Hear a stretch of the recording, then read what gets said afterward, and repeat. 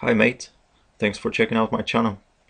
In this video I'm gonna show you how to record your iDevice screen, whether if it's iPhone, iPad, iPod, doesn't matter.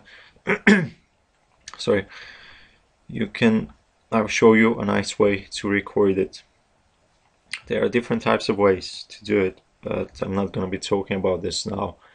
I'm just gonna show you the way I'm doing it. So let's get to it. The first thing you want to do is open your Internet Explorer, Mozilla, Google Chrome, whatever you want. Open your internet browser and search for Airserver in Google, Bing, anywhere you like. So here it is on top, airserver.com. You go to this website, and this is the actual program I'm going to use to record my screen. In this particular video it's going to be my iPad mini screen. So this is the program, this is their website, and here you can read about it if you want. If you don't, you just go straight to downloads.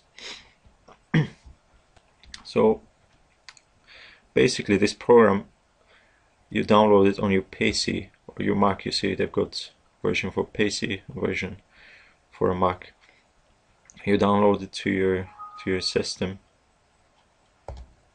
You download it to your system, and then you use it to mirror your iDevice onto your computer. Once you do that, I'm going to show you later in this video. Once you do that, you use a program to record your screen, and the one I'm using it is Camtasia. They've got different programs to do that.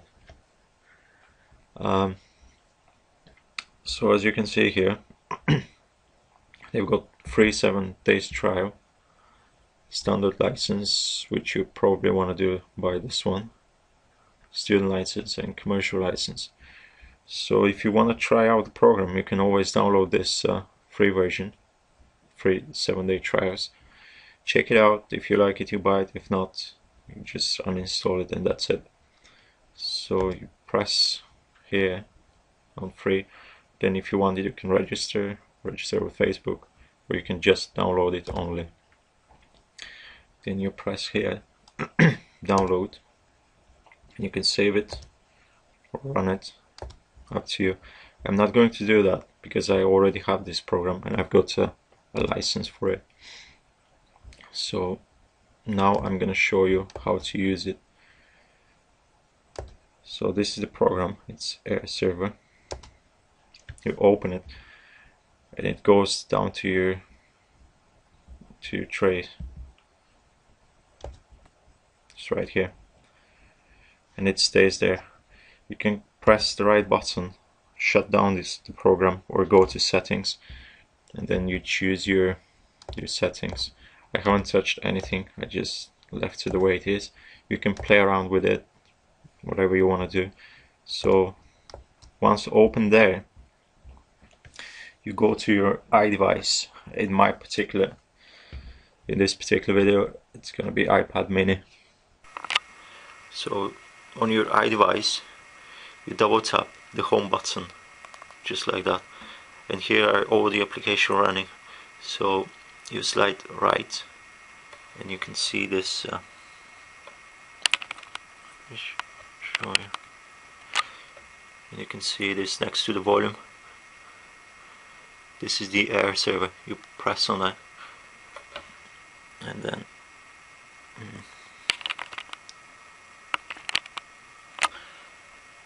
then you tap on your PC. In this case, it's Kiko PC. Then on mirroring, slide on, and that's it. See, I've got my iPad screen on my laptop, as you can see there. So whatever I do, it shows on my laptop, and then I record it with Camtasia, and I can show it like in this video, like what I'm doing in this video. As you can see, whatever you open, any program you open, it shows there. Then to switch it off, you go the same way, you tap on this and go back to iPad. So yeah, this is a great program. I like it. You can then use straight away Camtasia to edit the video and post it on YouTube.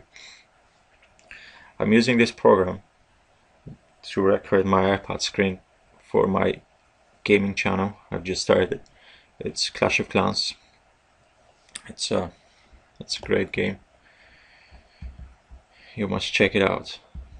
And you can also check out my Clash of Clans channel, just right here, and subscribe if you like it. So anyway guys, this is the way I'm doing it. If you like it, you can try the Airserver. You can buy the license. If you don't want to pay money for that, you can always jailbreak your device and download display recorder.